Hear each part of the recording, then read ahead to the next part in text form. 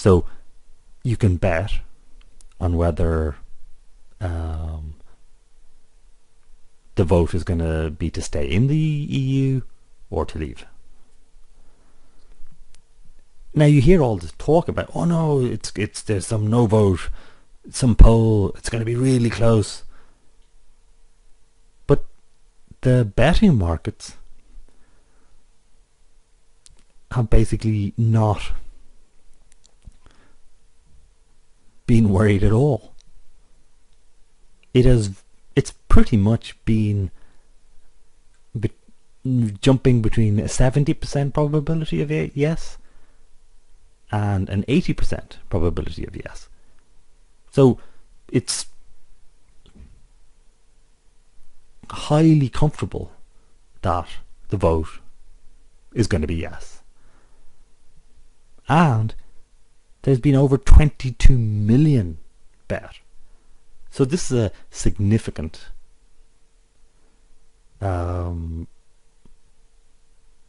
signal. You get bets where, you know, there's only €50 bet.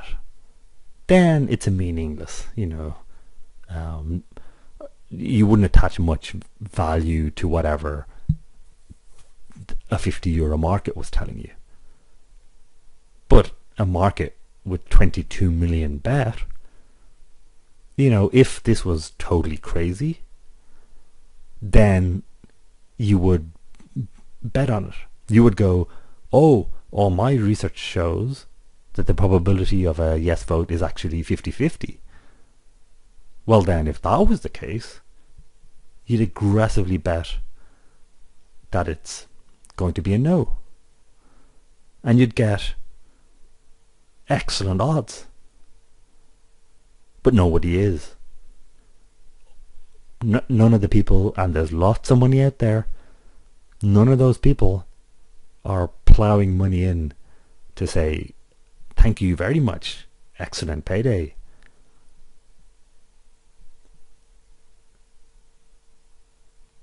So I would most likely bet that the vote will be to stay in the EU and look to bank. That's like 34% profit overnight, tax-free. Now, to be fair, it was 25%. So these odds have gotten worse. But that would, to me, be the most natural way to play the Brexit. It's so if you have a situation where the markets are saying the probability of a yes vote is between 70 to 80%, you're basically, the mood is yes. So the main worry when you have a situation like that is turnout. If people all go, it's going to be a yes, and so they don't even bother to vote, then it could be no. Because the people who are passionately no will turn up to vote. So your main threat, if you're the government, is a low turnout. You've got to make people bother to vote. You've got to make people feel that this is close. Don't take this for granted. Turn up. Go out and vote. So that would be how I'd see it. And basically, the straight out bet seems the cleanest way to play the Brexit vote. So that's just my take on the Brexit referendum. don't know how you're playing or how you're trading it. Just comment underneath the video.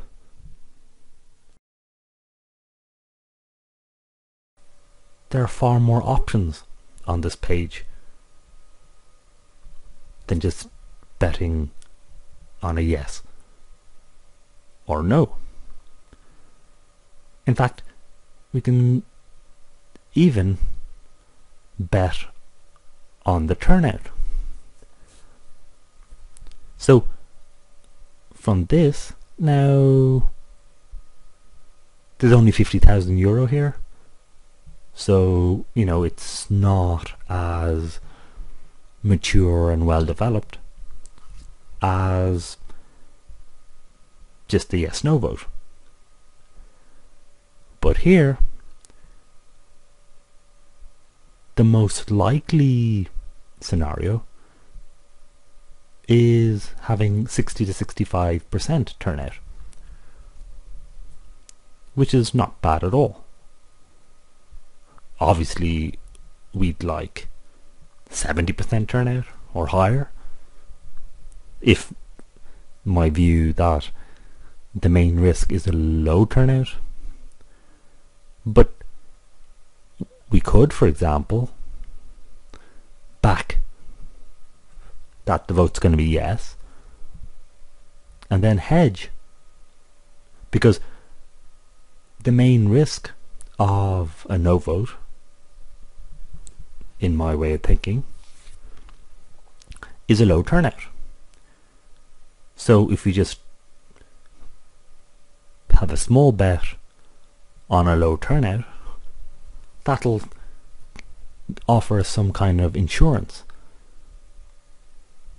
if that's what we want.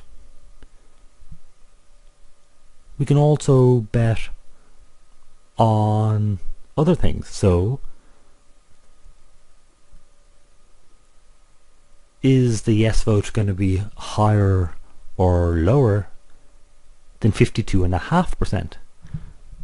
So remember, the referendum only needs higher than 50, but the general feeling is it's going to be comfortably over 50. So that's a near 70% probability that the yes is going to be higher than 52.5. In fact, there's even a bet on 56.5. Though €0 has been bet on this, it's totally illiquid. So 1.72 on the, if you were to make the bet, and people are looking for 9 to be on the other side of the bet. So you know it's highly illiquid. I just look at the 52.5 again. Yeah, that's okay. You know, 1.54, 1.56. 87,000. I think the turnout one was 50,000. Yeah. So again, you know, these are secondary, smaller markets. You know, they're not anywhere near as there's nowhere near as much money in them than just the yes no. I'll just check the other bets here. Referendum to remain vote. Okay, so this is I'm not looking at whether the vote is yes or no. I'm going to try and predict what the result's going to be. So there's 550,000 in this, so you know it's not bad. I'd like more than 1 million, really, for before I'd kind of consider a market as meaning anything. But I like the fact that, you know, it looks relatively liquid, and essentially the bet is whether it's, so I don't think it's going to be 60% or higher, yes. That's, you know, the odds are low. The most likely is it's going to be 50 to 55 or 55 to 60. So I'd be tempted to have a bet there as well. So say instead of going, I think it's going to be yes, I bet that it's going to be between, like, I placed a bet on both of these. So I mean the odds are good enough that, say I bet 50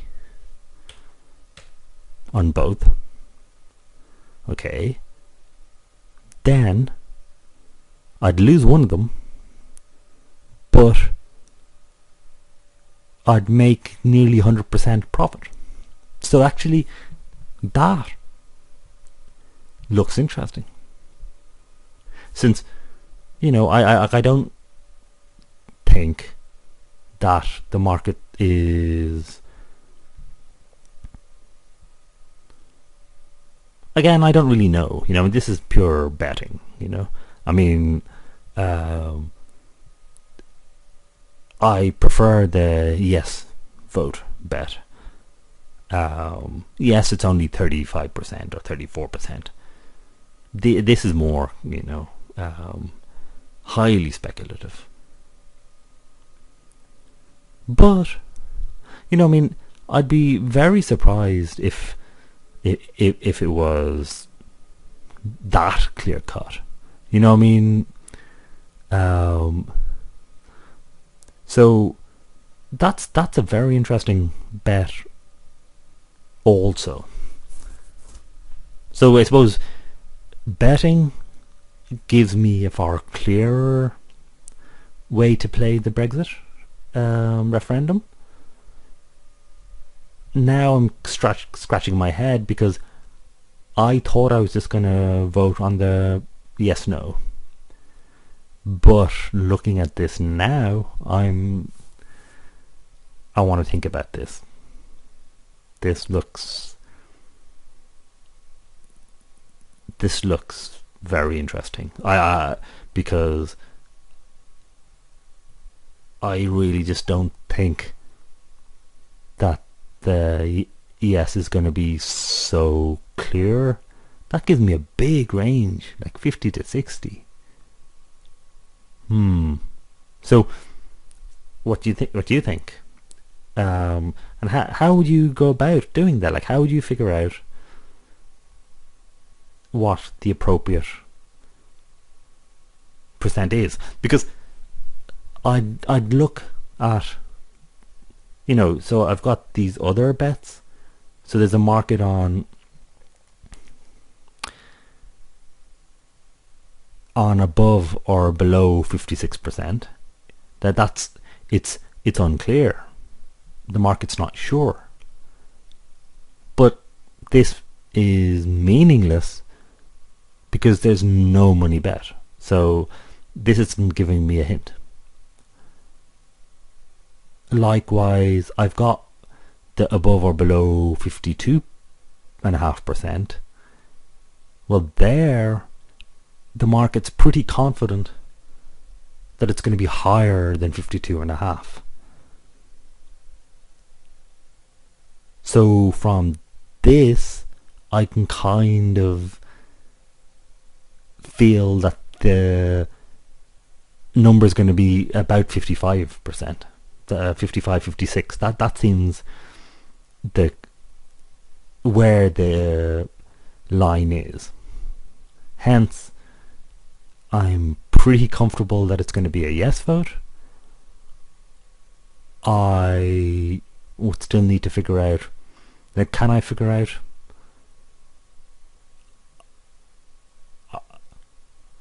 I just don't, but do I have any way to gauge better? Like,